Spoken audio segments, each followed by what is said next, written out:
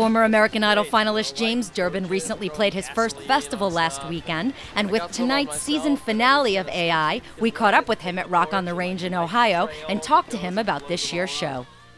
American Idol is down to its final two, Philip Phillips and Jessica Sanchez.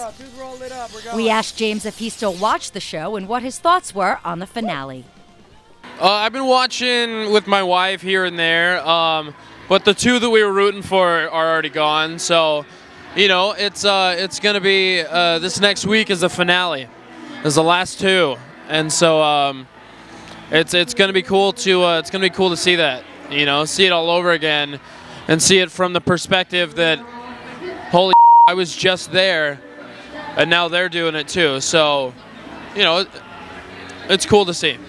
American Idol is on Fox TV later tonight starting at 8 p.m. Eastern Time.